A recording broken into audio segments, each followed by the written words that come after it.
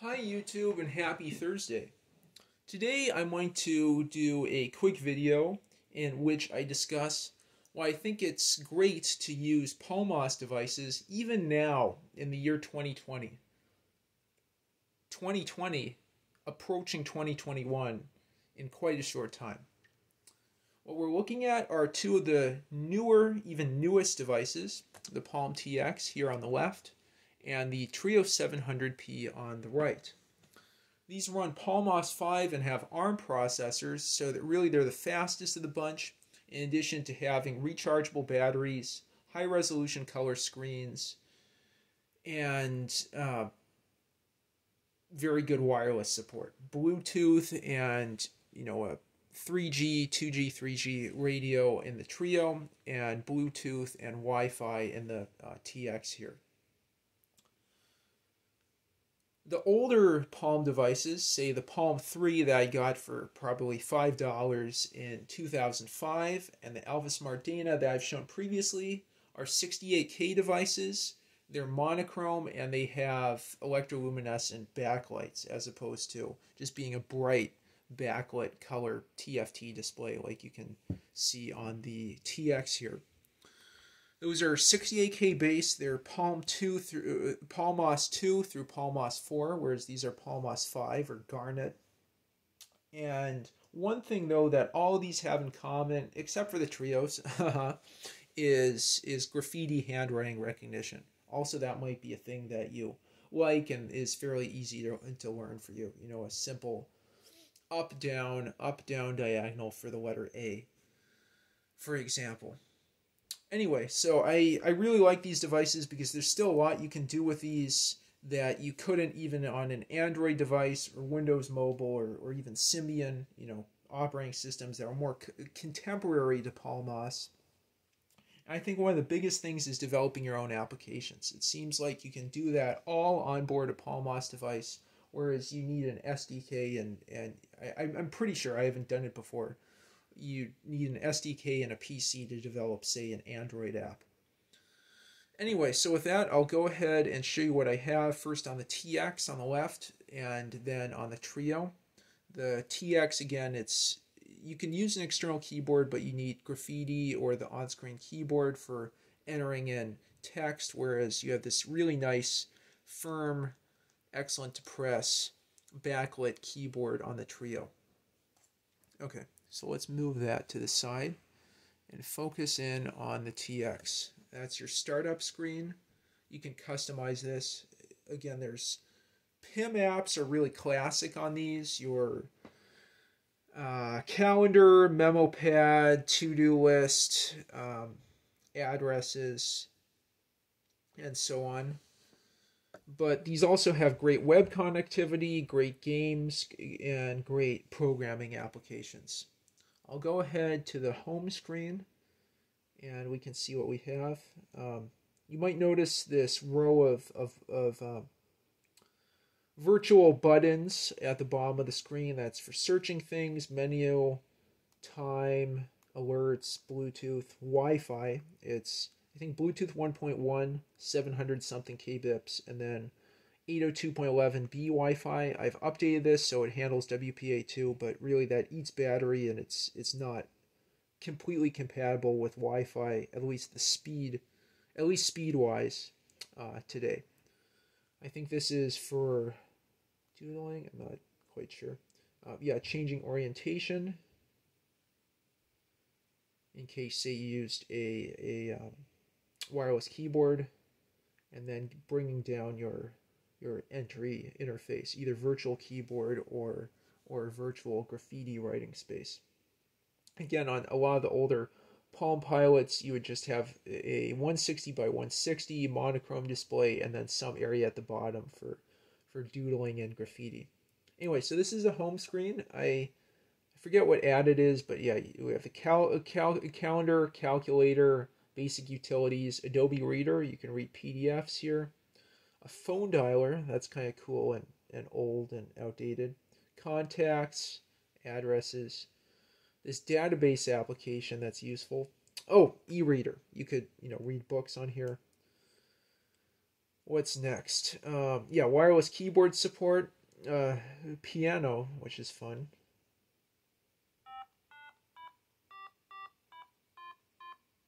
It even, transcribes what you put in, so I think you could save that. Yeah, so there's music applications for these. I think especially the Klee series from Sony has chips that improve the synthesis quality for music applications. Okay, oops, I'll go back. Mini piano, NV backup. There's a notepad. That's fun. Yeah, that's useful. You can doodle on the screen. Let me keep going down.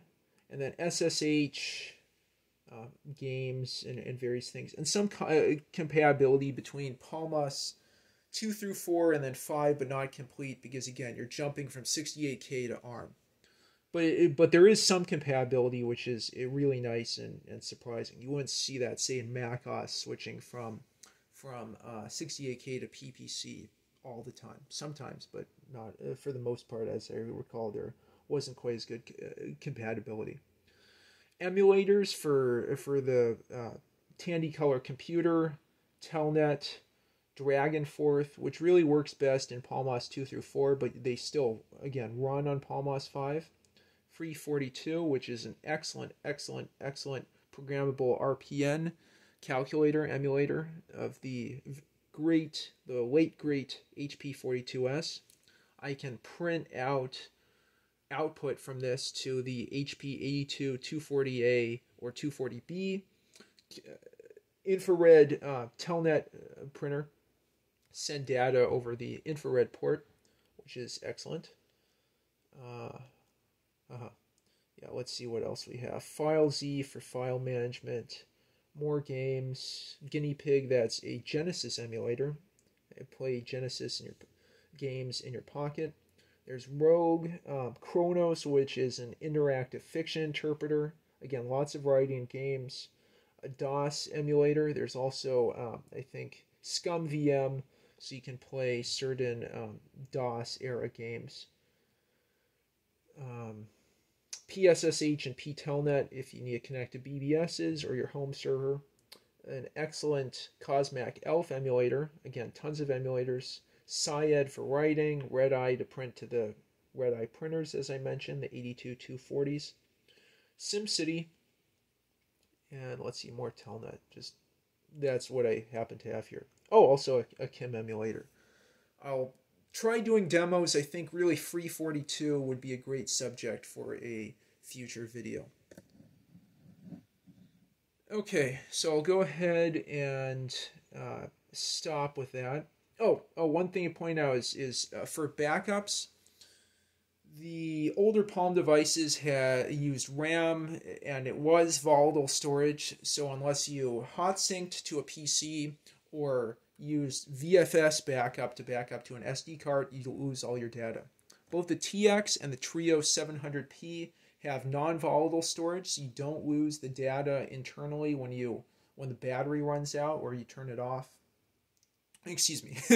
When you turn it off, you shouldn't lose your data with Palm 3 or older Palm. But when the battery runs out, you would lose the contents of the RAM. So you have to back it up to an SD card, as I do frequently in my M125.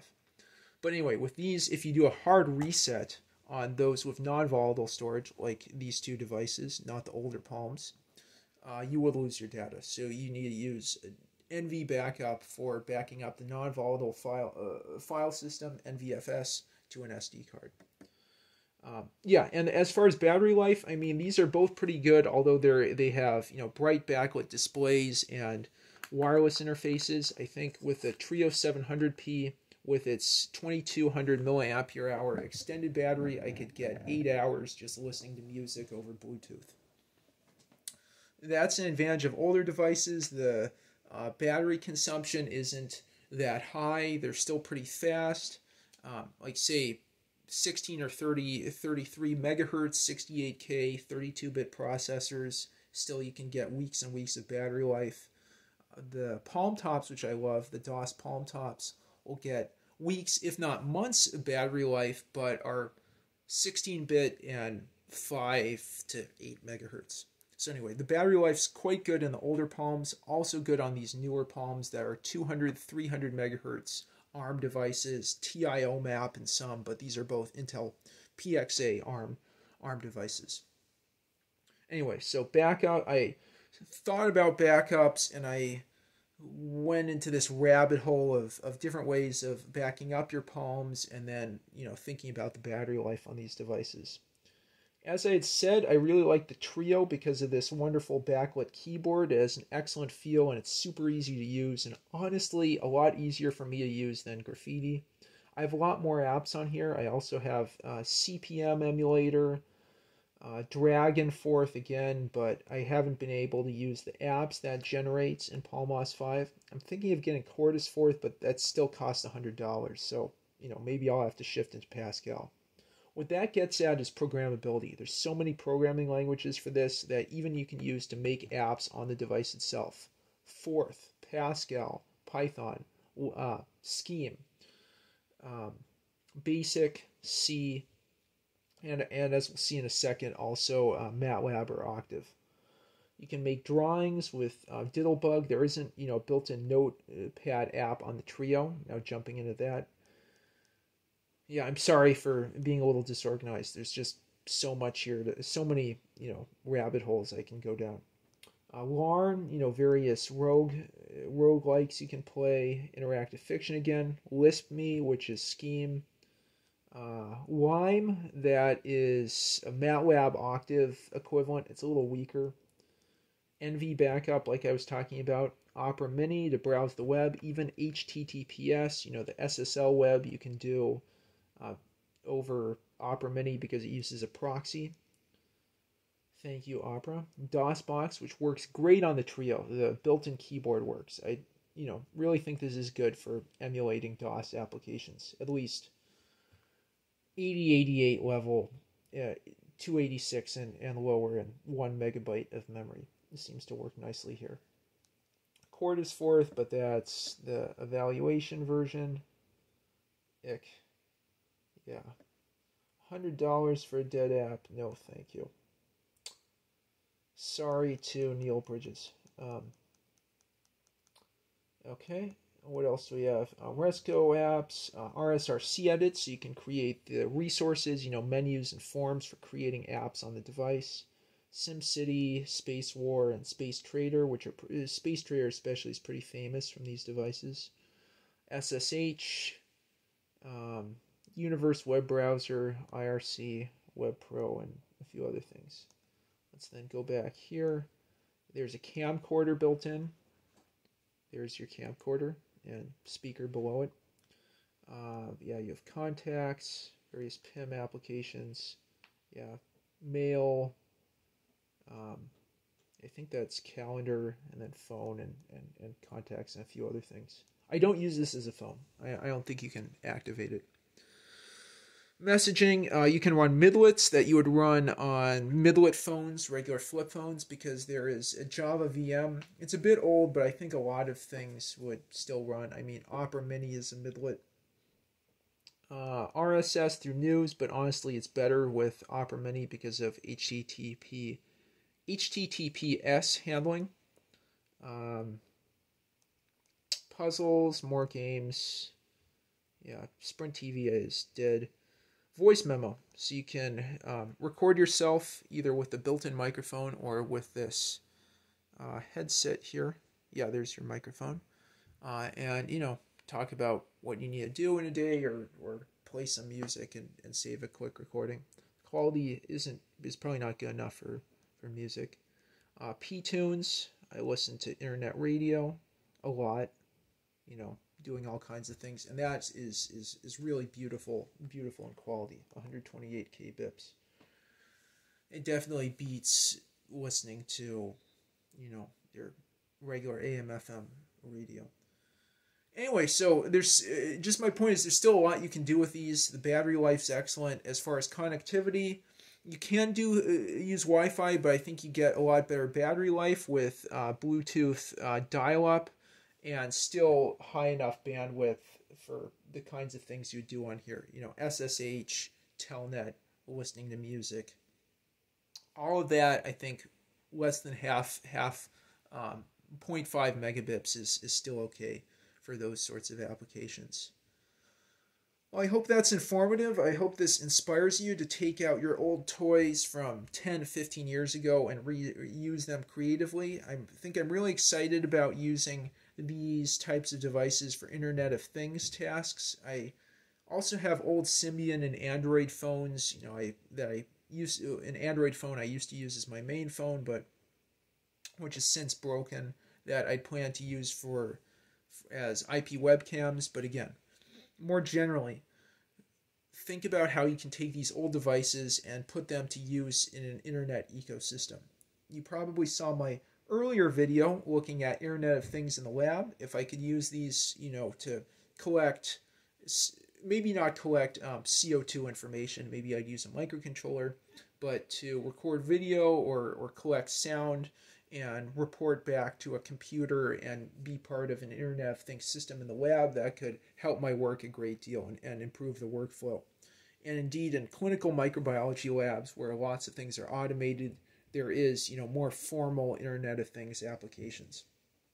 And that's just the lab. Even in the home, you can imagine I could write an application, a networking-based application for these to turn on and off lights or to report information about sound or temperature or humidity changes in different locations of the house, or indeed in apartment where I am now. Thank you all for watching. Please comment down below about why you love your PalMOS devices. And as always, like and subscribe. Take care, everybody. Have a great weekend.